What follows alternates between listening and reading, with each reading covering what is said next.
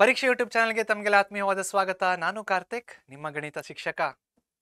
ಮುಂದಿನ topic finding coordinates of ಕ್ವಾಡ್ರಿಲ್ಯಾಟರಲ್ಸ್ using section formula. So section ಫಾರ್ಮ್ಯುಲಾನ use ಮಾಡಿಕೊಂಡು ಕ್ವಾಡ್ರಿಲ್ಯಾಟರಲ್ಸ್ನ ಯಾವ ರೀತಿ ಕಂಡುಹಿಡಿಯೋದು ಅಂತ ನೋಡೋಣ. ಸೊ ಮೊದಲನೇದಾಗಿ ಕ್ವಾಡ್ರಿಲ್ಯಾಟರಲ್ಸ್ ಅಂದರೆ 4 ವರ್ಟೈಸಸ್ ಇರುತ್ತೆ. ನೋಡಿ, 4 ವರ್ಟೈಸಸ್ ಕೊಟ್ಟಿದ್ದಾರೆ.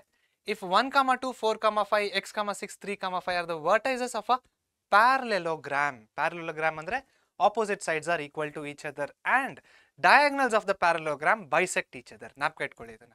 Okay, taken in the order find x and y. So ಯಾವ ರೀತಿ ಮಾಡೋಣ ಇದನ್ನ? AC and BD are the diagonals of the parallelogram ABCD and diagonals bisect. Bisect ಅಂದ್ರೆ ಏನು?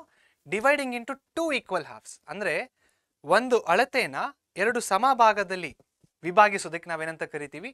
bisect ಅಂತ ಕರಿತೀವಿ. All right. So bisect at O ಅದು ನಾನು ಕೂಡ ಹೇಳಿದ್ದೀನಿ. So coordinate of mid point A C is equal to coordinate of mid point B D. ಇವಾಗ ಇಲ್ಲಿ ನೋಡಿ, ಇದು ಎ ಆಗುತ್ತೆ. A B C D. A C ಒಂದು diagonal. Mid point formula x1 + x2 divided by 2, y1 + y2 divided by 2. x1 ಅಂದ್ರೆ ಏನಿದೆ? 1 plus x2 ಅಂದ್ರೆ ಏನಿದೆ?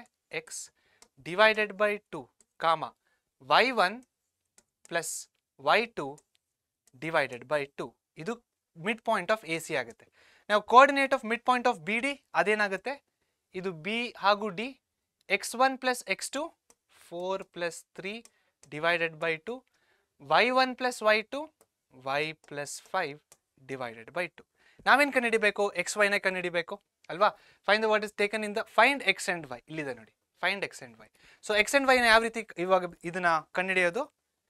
ಇವೆರಡನ್ನ ಈಕ್ವೇಟ್ ಮಾಡಿ, ಇದು ಹಾಗೂ ಇದನ್ನ ಈಕ್ವೇಟ್ ಮಾಡಿ. ಅದೇ ರೀತಿಯಲ್ಲಿ ಇದು ಹಾಗೂ ಇದನ್ನ ಈಕ್ವೇಟ್ ಮಾಡಿ. ಈಕ್ವೇಟ್ ಮಾಡಿದಾಗ ಯಾವ ರೀತಿ ಕಾಣಿಸುತ್ತೆ? ಇದು 1 + x divided by 2 is equal to 4 + 3 divided by 2. 2 cancel. Denominator same ಆಗಿದೆ.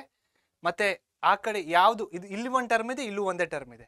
ಒಂದೇ ಒಂದು ಟರ್ಮ್ ಇದೆ. 2-3 ಟರ್ಮ್ ಇದ್ರೆ ಎಲ್ ಸಿ ಎಮ್ ತೊಗೊಂಡು ಕ್ಯಾನ್ಸಲ್ ಮಾಡಬೇಕು. ಒಂದೇ ಒಂದು ಟರ್ಮು ಡಿನಾಮಿನೇಟರ್ ಸೇಮ್ ಆಗಿದ್ದಾಗ ಈ ಥರ ಡೈರೆಕ್ಟಾಗಿ ಕ್ಯಾನ್ಸಲ್ ಮಾಡ್ಬೋದು. ಇಲ್ಲೇನಿದೆ? 4 + 3, 1ನ ಈ ಕಡೆ ಕಳಿಸಿ, ಏನಾಗುತ್ತೆ? 7 - 1, therefore x is equal to 6. ಎಕ್ಸಿನ answer ಬಂತು. ಅದೇ ರೀತಿಯಲ್ಲಿ ವೈ ಆನ್ಸರ್ನ ಯಾವ ರೀತಿ ಕಂಡುಹಿಡಿಯೋದು ನಾವೀಗ? ವೈನ ಆನ್ಸರ್ ಕಂಡುಹಿಡಿಬೇಕಂದ್ರೆ 2 + 6 ಎಷ್ಟಾಗುತ್ತೆ? 8 divided by 2 which is equal to y + 5 divided by 2. ನೋಡಿ, ಬೈ 2 ಕ್ಯಾನ್ಸಲ್ ಆಗುತ್ತೆ.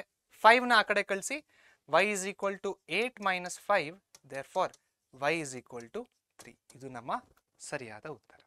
ಅರ್ಥ ಆಯ್ತಲ್ವಾ? So X is equal to 6, Y is equal to 3. ಅದೇ ಇದಕ್ಕೆ, ಈ ಪ್ರಶ್ನೆಗೆ ಅದೇ ಉತ್ತರ. ಏನು ತುಂಬ ಇಂಪಾರ್ಟೆಂಟ್, ಇಲ್ಲಿ ಪ್ಯಾರಲೋಗ್ರಾಮ್ ಅಂತ ಕೊಟ್ಟಿರ್ತಾರೆ ಅಷ್ಟೇ.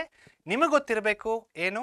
ಆಪೋಸಿಟ್ ಸೈಡ್ಸ್ ಆರ್ ಈಕ್ವಲ್ ಅಂತ ಗೊತ್ತಿರಬೇಕು. ಅದ್ರ ಜೊತೆಗೆ ಡಯಾಗ್ನಲ್ಸ್ ಬೈಸೆಕ್ಟ್ ಈಚ್ ಅದರ್. ಅದೇ ಪಾಯಿಂಟ್ ತುಂಬ important. Bisect at O. So bisect ಆದಾಗ ಏನಾಗುತ್ತೆ? ಒಂದು ಅಳತೆ ಎರಡು ಸಮಭಾಗದಲ್ಲಿ ವಿಭಾಗಿಸಿದರೆ ಅದಕ್ಕೆ ಅಂತ ಕರಿತೀವಿ ನಾವು? ಬೈಸೆಕ್ಟ್ ಅಂತ ಕರಿತೀವಿ. ಓಕೆ, ಸೊ ಒಂದೇ ಪ್ರಶ್ನೆ ಈ ಟಾಪಿಕಲ್ಲಿ.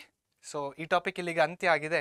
ಮತ್ತೆ ನಾನು ನಿಮ್ಮನ್ನ ಮುಂದಿನ ಟಾಪಿಕಲ್ಲಿ ಸಿಗ್ತೀನಿ. ಎಲ್ಲರಿಗೂ take care and subscribe to ಪರೀಕ್ಷೆ YouTube channel. Thank you so much.